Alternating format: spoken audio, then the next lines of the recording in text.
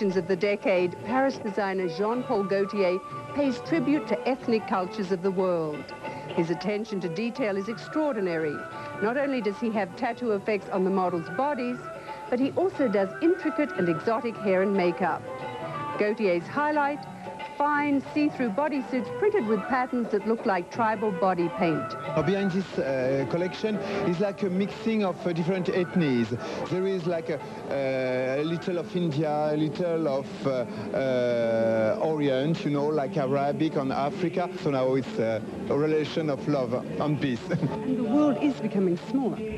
In a sense? In a sense, yes, completely. Because we are traveling and everybody, like, it's like mixing of people, of different religion, of different spirit, of different ethnic and mentality. So it's what is going now. So it's the métissage that I represent in my collection, and I think that you can find in that collection especially.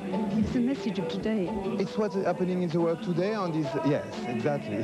Gaultier's new skirt wraps and ties like a sarong. His new jacket, however, is inspired by the 18th century court of Louis XV.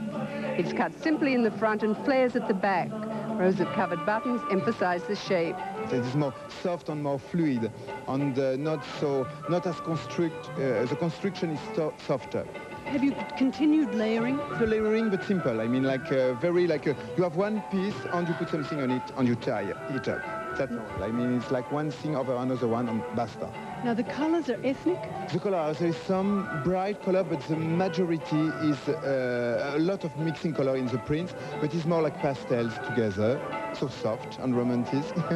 and also a little of black and a lot of white, different kind of white. I mean, like a chalk. And like the snow, like some that are grayish, ivorish, a lot of different white. Mixed. All together. Why so many different influences?